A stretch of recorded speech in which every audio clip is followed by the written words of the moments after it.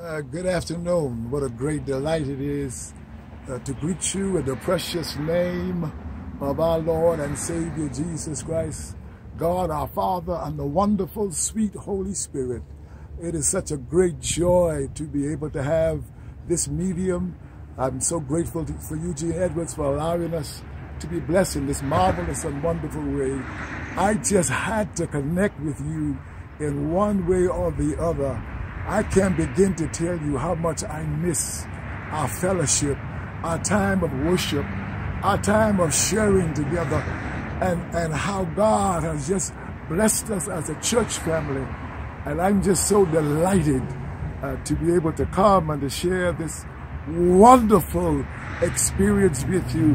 I'm about to say a whole lot of stuff. I don't even know where I'm going. I got my paper in front of me, but you understand your pastor, and you know how it is. So to all of the officers, to all of the members, and all the other persons who may hear this video, I do want you to know that God specializes in things that are impossible, and He can do what no other power can do.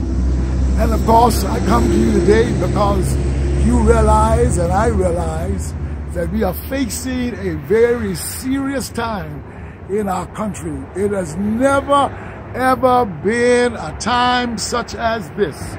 COVID-19 has changed the way we live our lives, and it has exposed us to the fact that there are some wonderful, powerful, awesome things that we have not utilized and we have not tapped into. So now we are beginning to look deep into our hearts, examining ourselves and saying, oh my God, look what the Lord is showing us and how He is opening our eyes to see what it is that we must be about as His people. Amen. This disease has touched our country. It's touched our community. Listen, Minister Pullum and his wife and son are victims of this disease. And we don't have a clue about other families who've been impacted in this way. And so I come today, I stand today to say to you that God is on our side and that we must trust Him. We must believe in Him, and we must lean and depend on Him. So the writer of Proverbs says, he says to us, trust in the Lord. I want to emphasize that today.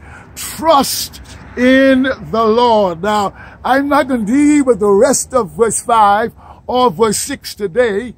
I might come back to it, but I don't really know. I'm just, I'm the kind of fella, I just do what I'm doing while I'm doing what I'm doing. And so I'm just grateful to the Lord for this wonderful opportunity. You see, when it says trust in the Lord, this means we are to properly position ourselves to surrender to the will of God. That means the Hebrew word carries with it the idea of being able to lean with the full body, to lay upon, to rest your whole weight upon another. And so the idea here is that you give all of yourself, all of your heart, all of your mind, all of your spirit, everything about you, and you lay it all on the Lord. Hallelujah. It means to prostrate, to lay out before the Lord in a marvelous and wonderful way. And the writer says, trust in the Lord. Yeah. Capital L, capital O, capital R, capital D. Yeah, the word for Jehovah. Hallelujah, somebody. And I'm just so thankful and grateful to the fact that God wants you and He wants me to put our trust in Him. Don't pay attention to all the stuff that's around you and all the difficulties you're going through and all the storms you might be facing. Look up, look to the Lord. Please know that He is our help, He is our hope, and that we have nobody else who can help us now. And so I'm just so grateful to be able to turn you onto the Lord, and for you to be able to know that you can put your trust in him in a marvelous and wonderful way. By the way, I took the word trust and I just kind of worked on it just a little bit.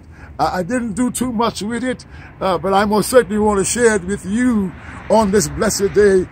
T stands for testifying. Somebody say testifying. Hallelujah. That is living to honor God each day by telling others about him. The opportunity to be able to tell somebody else what God did for me, he can do for you. The R is for renewing. It's the idea of repenting from sin, because God is holy. He is righteous. He is consecrated. He is a God who is pure. And so God says, what you got to do is, I come to renew you. I come to make you whole. I come to make you better.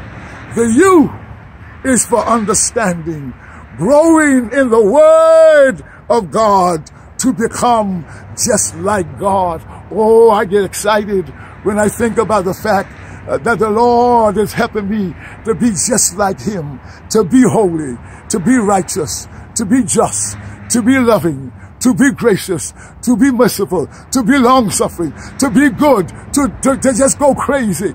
Hallelujah. So you get a chance to know that you grow in the Lord. And then S is for sacrificing. That's right. I'm using the word sacrificing. I know you don't want to hear it, but there it is. When you trust in God, you have to sacrifice. That is, be willing to give our life for God, which is our reasonable service. Now you got to know, you see, a lot of our problems is that there are times when we think about ourselves, about what we want, about what's good for me, and we aren't thinking about nobody else. But God says, what I want from you is, I want you to be able to put your trust in me and to know that what I want from you is for you to give me not some of your life, not most of your life, but all of your life. As the songwriter says, all to Jesus I surrender, all to him I freely give. I will ever love and trust him in the service freely give. And so on this day, I'm challenging you, yes, to trust God, to be sacrificial in all that you do for him. And then the T, the second T, T number 2, stands, the first T is testifying. The second T is transforming. Hallelujah. Surrendering willingly to the sanctifying and maturing ministry of the Holy Spirit. Let the Holy Spirit have his way in your life. You see, you're not all you think you are. You see, you ain't got it all together. You got some flaws in your life. You got some stuff going on in your life, and you need to be transformed. You need the Holy Spirit to work on your mind, to work on your heart, to work on your spirit, to work on your soul. You need the Spirit of God to be able to allow you to be transformed. I'm so glad that the Apostle Paul says, I beseech you therefore, brethren, by the mercies of God, that you present your bodies a living sacrifice, holy, acceptable unto God, which is your reasonable service. And be not conformed to this world, but be transformed by the renewing of your mind, that you may prove what is that good and acceptable and perfect will of God. So, you thought I was finished with it. No, I got a few more things I want to say about trusting, and then I got 1 or 2 more things I need to say as well. So to trust God involves testifying. That is, putting God first in one's life.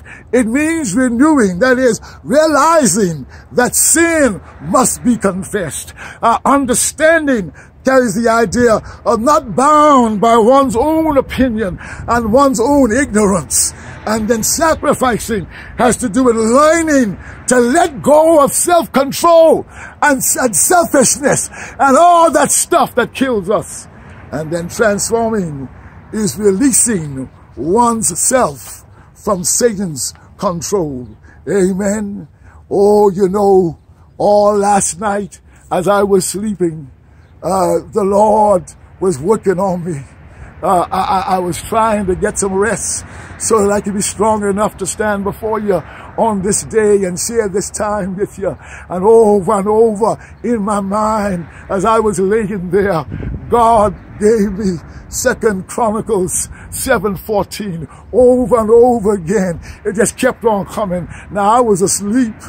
Amen. But the Lord was speaking to me and over again. So it was clear to me that he gave it to me this morning so I could give it to you this afternoon. Come on now. Come on. 2 Chronicles 7:14. If my people, hallelujah. You see, there is a responsibility that we have as believers. We are his people and the sheep of his pasture.